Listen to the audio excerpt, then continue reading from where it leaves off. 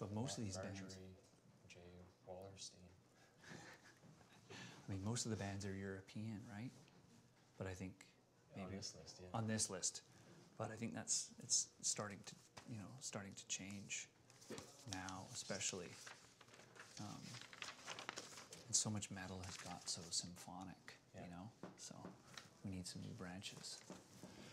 Greetings, everybody. How are you today? Welcome back to the Banger Bar. We are here for yet another edition of Lock Horns, where each week we pick apart, scrutinize, and debate the heavy metal family tree that we created for our first film, Metal Headbangers Journey, way back in 2005. This week we're going to be tackling power metal, and already out there in the interwebs, we've had a lot of discussion and debate already. But two reminders, as always, right off the top.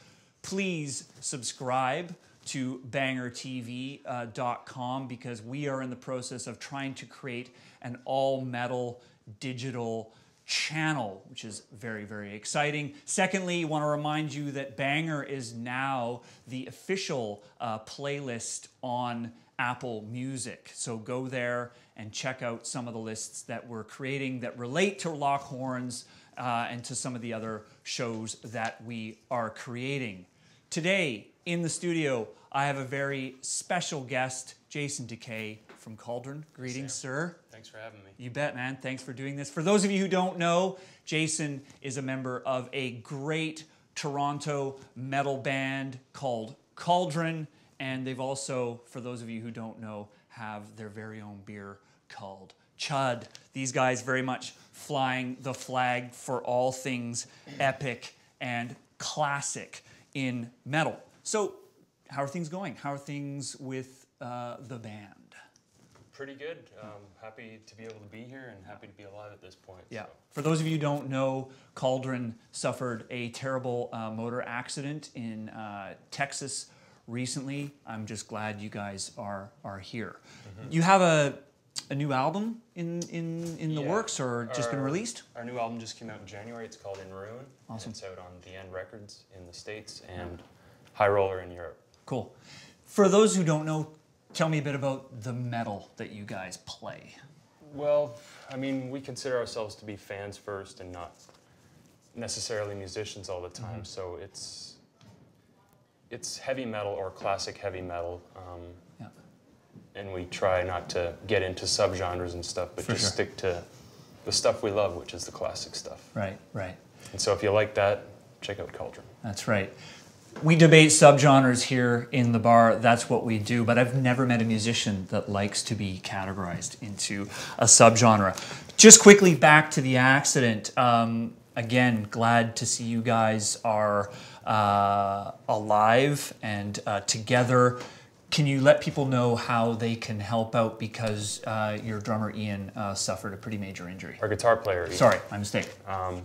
Yeah, fortunately, three of us were able to walk away. Ian was in the hospital for a week, and if you want to donate or contribute or help us out, you can go to basementmetal.com and either buy a shirt or donate more or less at your own will. Cool. Awesome. Okay.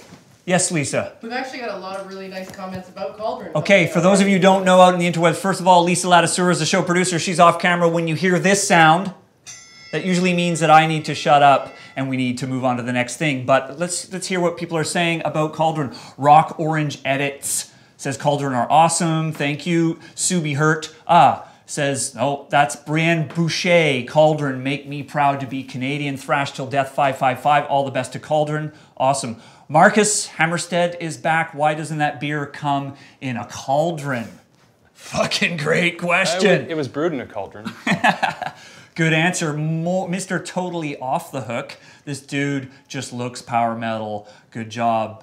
Best hair ever on Lock Horns. Kyle Jackson. Jason's hair is beautiful. Jesus. Good. Some compliments. And really, hair is going to be a subject of today's discussion. So, first of all, want to remind everyone out there that really the magic of what we do here at Lock Horns happens out there. We know metal fans care. We know metal fans have strong opinions of how we tell the story of our music. So if you have opinions of who's on or who's not on the power metal branch of the family tree, please let us know. So to kind of get into it, usually the way we start things off here is we start by picking up on some of the conversations that have been happening already prior to the live stream in terms of who belongs and who doesn't belong on this chart. But before we do that, we should probably get a bit of, lay some ground rules here for what is power metal. Jason, just give me your thoughts on how you see power metal. Well, for me, power metal is just taking heavy metal or classic heavy metal and just taking it to the next, one step further, the next logical step in terms of power and speed and aggression. You know, where thrash might be all speed and aggression, and speed metal's just heavy metal sped up. I think power metal brings the two together and still retains the melody. Right. I mean, so much of metal now has become so complex, so technical, that I think what we're seeing more recently is a lot of bands who are kind of not wanting to be part of that. Do you have, what's your perspective on it? Is it important that you stay grounded in that more classic metal world, or? Well, as a fan, I have my idea what power metal is, and I tend to stick to that. And if you're going to bring in all kinds of new elements to the point where it doesn't really sound like the original sound, then maybe it should be called something else. Yeah. You know. Yeah. Very cool. Well, I mean, I think if you read the textbook on power metal, if there was a textbook. First of all, we'd have to talk about chainmail. No, we'd have to talk about melody in the vocals. You know, a lot of people talk about fantasy lyrics. A certain level of this impossible to define term, epic, as a characteristic of power metal. And to a large extent, certainly if you have the opportunity to go to some of the big European metal festivals, there's a lot of singing along. And, you know, for some people, metal is not about singing along at all, and it's more of an aggressive affair. For some people, that's what it is about. It's about joining in together and singing along together. I mean, question for you. I mean, you guys trying to create a sound that brings everyone together in the room? Well, we try to create a sound that makes ourselves happy and hopefully other people enjoy it and catch on. Yeah.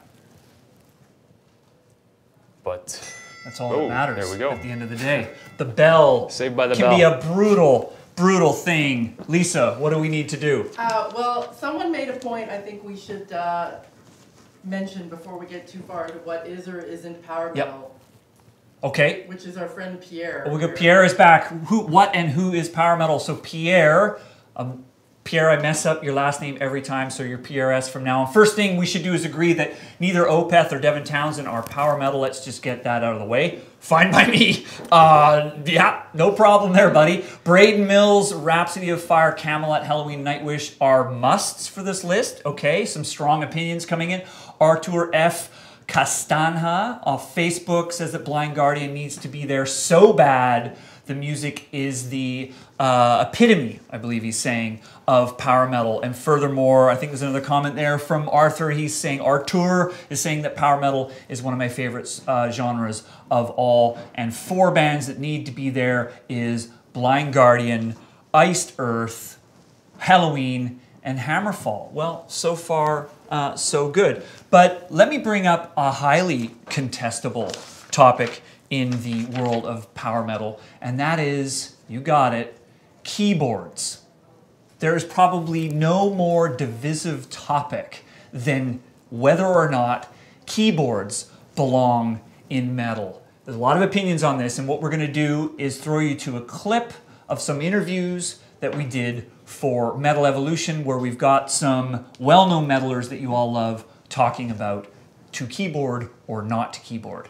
Here we go. What's your opinion on the use of keyboards in metal music?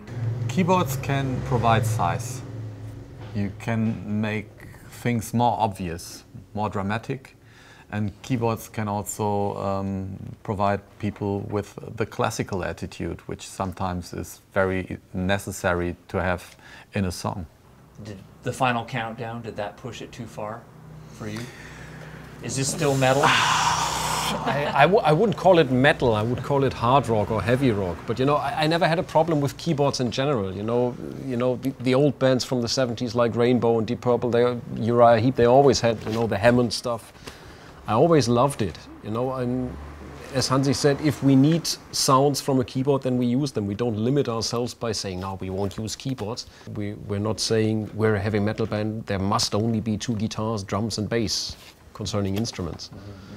And Final Countdown has never really been my song, but you know, I wouldn't bash it just because of the use of keyboards, you know. The hairstyle was worse than the keyboards, I would say. So what do the keyboards add to the Maiden sound? They're quite useful devices for adding, changing mood slightly. A little bit of melancholy or something else like that. Has there ever been a point with you and Maiden, moments where you're like, you know, but if we push it that too much far in that direction, we risk losing our edge? Well, not wishing to be, don't wish to be, yet it is important to avoid sailing the seas of cheese. And to that extent, our secret weapon is that our keyboard player is not really our keyboard player. He's our bass tech. Therefore, he's not actually in the band. When keyboard players join the band, that's when you have a problem, because all of a sudden they're suddenly like, you know, oh, just a second here. It's like, I'm going to tell them to shut up, you know.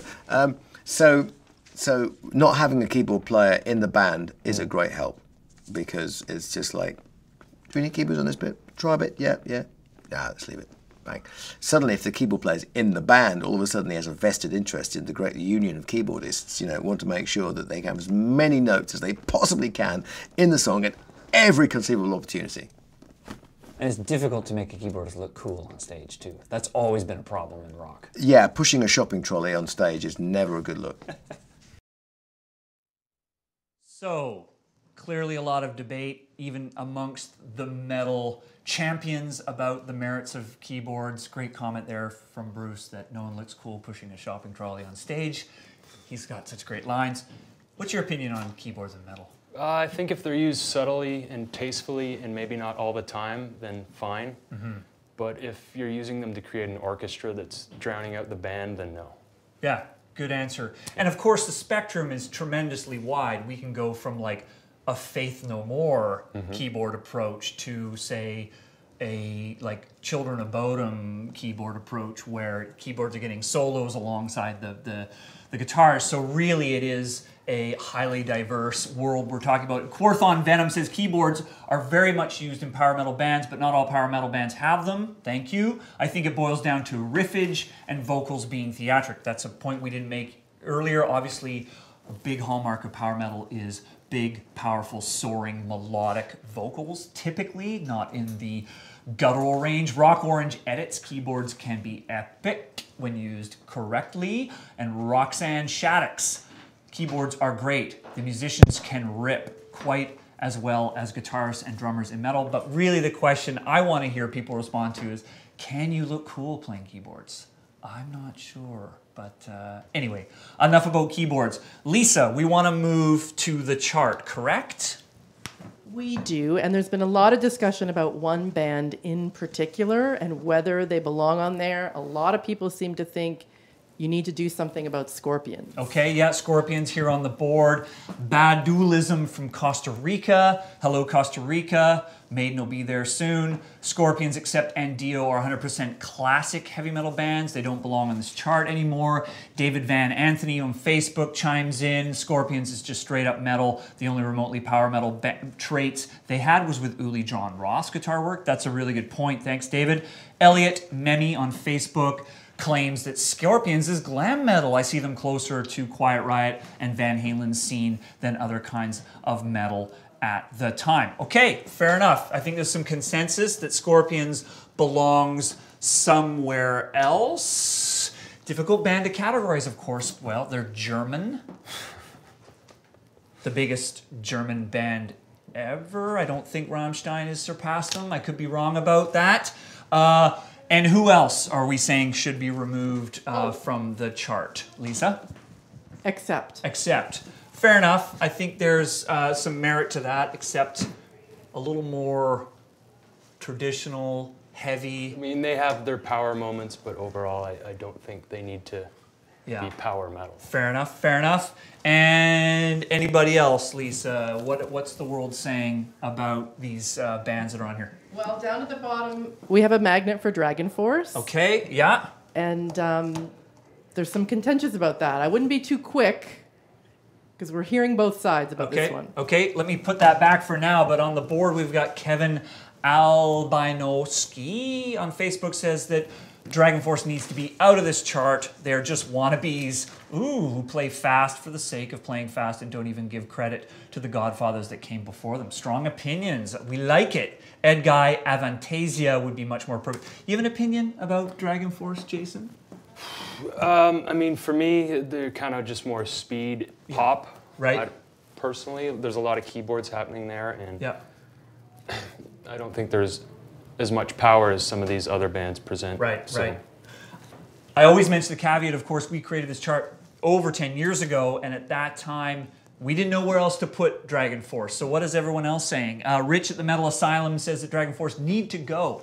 They would be nothing and have Ed Guy and Gamma Ray to thank for their existence. The Nightmare Rider also claims that Dragon Force absolutely belong on this chart. Okay, they have speed metal elements too. Nicholas Biddle, any relation to Al Biddle? I don't know. Not that I know of. Al, are you out there? Dragon Force should be included because they're one of the most popular or famous power metal bands around today, still doing power metal, and for those claiming they are speed metal is an aspect of power metal. It's getting, there are sub-branches of branches already forming. I'm going to set them off to the side to acknowledge that there is some debate about Dragon Force.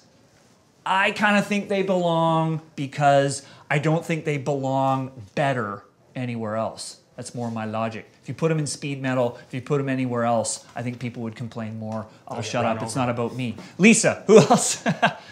Who else out there? Dio versus Rainbow. Okay. Metalhead Rob says that Dio needs to go. He was more Nawabum inspired. What's your opinion about that, Jason? About Dio? Kind of the same as Scorpions and Accept, just classic heavy metal or hard rock, you know, and not really in need of a subgenre category. Right, fair enough. Dio, R.I.P., transcends all. None of us would be here if it wasn't for him. Lisa, do we want to create a rainbow magnet?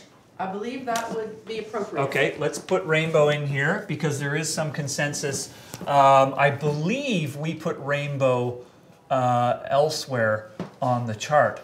If we miss them, then clearly the guitar of Richie Blackmore will strike me down at this very moment if we didn't. Okay, so there we go. We've sort of cleared the air. Does everyone feel more comfortable? Take a deep breath. Scorpions, Accept, Dio are off.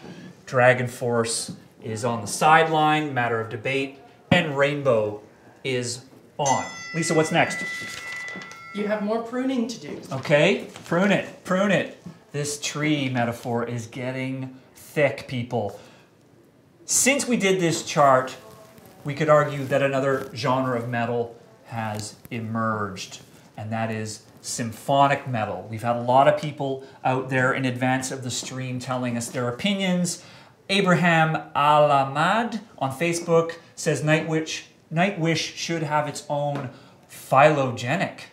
Fancy, we've got a scientist out there. Symphonic neoclassical metal branch with Therion, Within Temptation, Epica, and Yngwie in it. I felt the genre was eclipsed in Metal Evolution as it was blended with power metal. Fair comment. Derek Jolly, take out Nightwish and put them in symphonic metal. Add Savatage, Sabaton, and Ed Guy.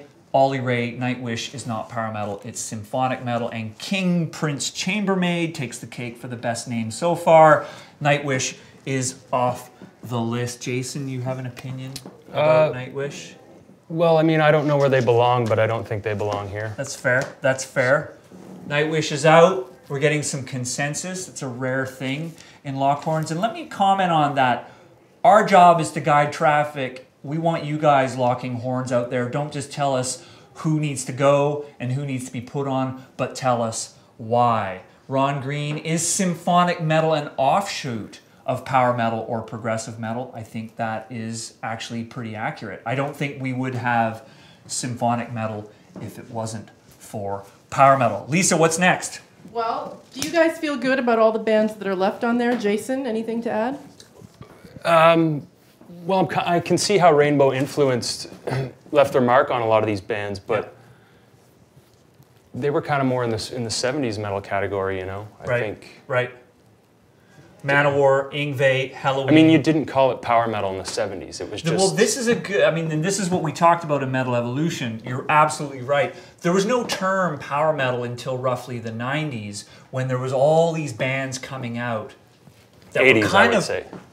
Fair point. Who were creating an older sounding style of metal, but I guess people just didn't want to call it heavy metal. Yeah. So they had to come up with a term for it. I mean, all metal is powerful. It's kind of a silly term, but we'll go with it for now. So let us know, folks, if you feel that any of these older bands should be removed from the chart and put onto another spot. Lisa, are we getting comments about some of the other bands that should be removed? Yeah, I think there's a feeling you still have some symphonic metal bands on there that belong on our to-yet-be-created symphonic metal chart. Yeah, well, I'm imagining that Rhapsody of Fire, Sonata Arctica, What about these guys? Camelot, perhaps. I'm not that familiar. Perhaps. I might leave I'm them not on sure. there. I'd like to hear what people out there have to say. I think Hammerfall belong. I think there's an argument that Primal Fear could belong, but we do have some agreement from Mr. Ritual Suicide that Sonata Arctica need to go also if Nightwish does. So let me regroup here. I think what we're dealing with is some classic bands that clearly belong somewhere else. I think there's some consensus that these bands belong somewhere else but together, and Dragon Force remains a bit of an anomaly. We don't know quite where they should be put because they're a bit of an island, I guess you could say. So the question mark, my favorite letter of the alphabet, needs to go right there. Jason, we've talked about Dragon Force. You were talking earlier about some US bands that you feel have been overlooked in this discussion. Okay, Do you well, want a reminder from the list I mean, there? before we even get into that, I really think Running Wild should be represented here. Okay. Because I think they're more influential than, say, Primal Fear. Not that Primal Fear isn't, but Right. I just think they have more history. They're still around today. They've left their mark on a lot more bands. So Yeah. I'd like to see Running Wild go up to represent the European scene at least. Okay, let's put them up there and let's see what the power metal hordes have to say about that. Running Wild. Anybody else you feel strongly about? I mean, there's other European bands like Stormwitch and Gravestone. Right. Very good bands that represent the genre, not necessarily as influential. Right. But I really feel the original U.S. power scene is being overlooked. Right. And I think perhaps people tend to overemphasize that this is a European thing and not a American thing. Or I mean, Canadian bands thing like my band Cauldron are definitely draw more influence from the U.S. power metal scene. Right. Any opinions on this band, Virgin Steel? I think they're great. Yeah, they're a great band. I thought in hindsight they probably deserved to be up there. Curious to hear your thoughts out there. Adding some nice classic elements here. Virgin Steel is like the 80s version of Rainbow. You know, Right. where Rainbow went AOR in the 80s. Right. Virgin Steel kind of kicked it up a notch and cool. really kept the guitars heavy and stuff. No, that's a good point. Anybody else you feel strongly about? There's a lot of honorable mentions, like I would say Nasty Savage, Obsession, Omen, Savage Grace, early Fates Warning. Awesome. Well, you've got some allies out here. Black Element. I like that. Running Wild, Death or Glory from '89, exclamation mark. Voracious Souls is back. Always love the Death Angel shout out. Yes, Running Wild. So we've got some support for those guys. Anybody else out there, Lisa Latisseur, that people are agreeing with so far?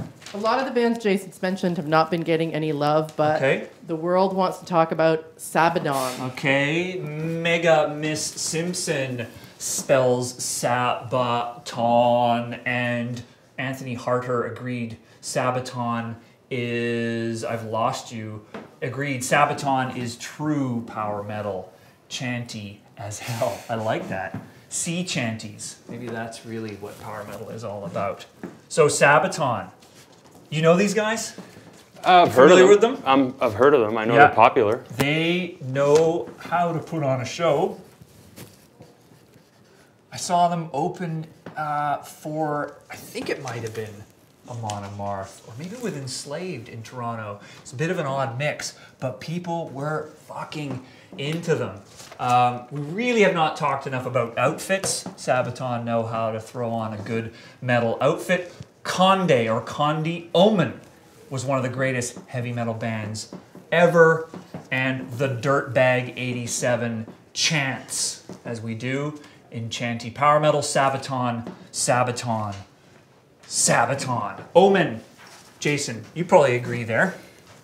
I'd say Omen for sure. Yep. I mean, but that's me, and that's where I come from in terms of power metal. Yeah, awesome. Let's put them up there. It's getting big. It's getting unwieldy. Let's throw it in there. Angra. There's an interesting thought. Let's get the Brazilians in the mix. Lee Staubline on Facebook says, Angra definitely needs to be added to power metal. What a phenomenal and distinctive group. This is a good point. Matthias Nijmanen is back on Facebook, who says Angra by far the greatest thing ever associated with the term power metal, of course. Kiko is playing on the most recent Megadeth record with Mustaine, an amazing guitarist and a pretty damn talented band, if you ask me. Getting some agreement from Eastie's blog spot. I would vote for Angra too. We're going global here in power metal. It isn't all about Central Europe, folks. Lisa, anybody else out there that the masses feel should be added? Gravedigger. Gravedigger. And Jason, you mentioned Gravedigger earlier. I mean, probably going to make you happy. I didn't, but Oh, you didn't? I support them. I thought you did. There you go. I mentioned Gravestone. Oh, so many graves. Sorry. Also, So many- also German. So many graves to dig. That just barely spells Gravedigger. My pardon to the people who can't read that. Rich at the Metal Asylum said that yes, Gravedigger before Omen. Let me remind you in no particular order. We're just kind of going at it. But that brings up a point. Are we now kind of claiming that this is the great mother of all power metal bands? Yeah, I mean, Drum roll, they're please. definitely very influential on the scene. Yep. But my opinion is that they don't need to be in the power metal category. They're just Okay, straight okay. up. That I mean, let's see what people think, but Yeah. They're It's just- always a tough thing. Then who they do you- belong with Deep Purple and Judas Priest and Black Sabbath. Okay, they belong more in like the classic UK, what we would call, early UK metal, I Or, think is yeah. what we called it on the chart. So is there a band, in your opinion, that kind of boldly creates a new path here? Like a band that deserves to be at the top of power metal? Or is it, Well- are we dealing with a lot of gray area here? Like the definitive band, you Who mean? starts it, like historically? I think the early Halloween really kicked it into gear. That's a good possibility. So maybe we just need to put them up there. Rainbow, we kind of put off to the side. Maybe they don't deserve to be, not deserve, but maybe they belong more appropriately somewhere else. And I'm talking Kai Hansen. Of course, era Halloween. of course. The great Kai Hansen. Simon Jonsson from Norway screams Gamma Ray. So does Horror Master Gamma Ray, for God's sake. And JD Wheels 1, Gamma Ray needs to be on there. I think there's some merit to that. Gamma Ray. Well, that's the last magnet. That's the last magnet. So What are we going to do? Better agree on something. Here we go. Gamma Ray is on there. If I could just switch gears just a bit. We touched on this a bit earlier. I don't know if you've got an opinion, but and maybe it never went away. Maybe it's my perception.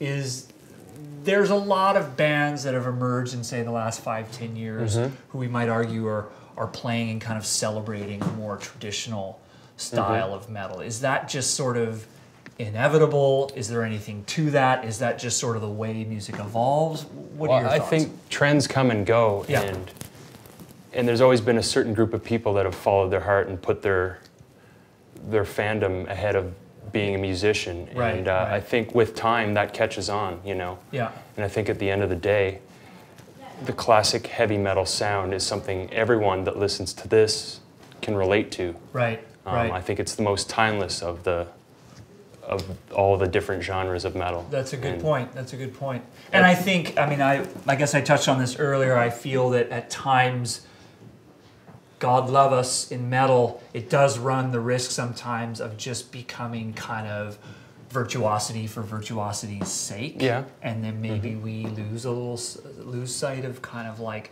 creating something memorable. Yeah. Rather than just showing how fast you can play double bass. True, very true. I think you got to stick to songs. Songcraft is very important. Well, that's a good point. I mean, not just showing off your chops all the time, but actually the craft of songwriting needs to be remembered. And obviously the craft of songwriting permeates all of metal, but yeah, sometimes in the more extreme subgenres, it can run the risk of just kind of a stream of consciousness.